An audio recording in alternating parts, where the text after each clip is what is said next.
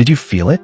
On August 5th, 2025, Earth spun faster than usual, completing one full rotation 1.51 milliseconds quicker than the standard 24 hours.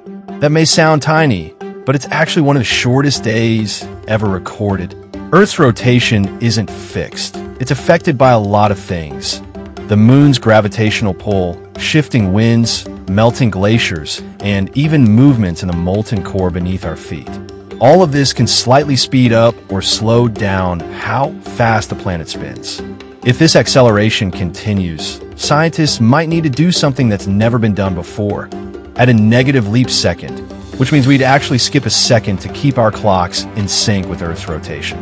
Why does that matter? Systems like GPS, satellites, and financial networks depend on super precise timing, and even 1 second off can cause real issues. So yeah, time itself might need a reset. Wild, right? Follow CurioSphereFun for more time-bending science.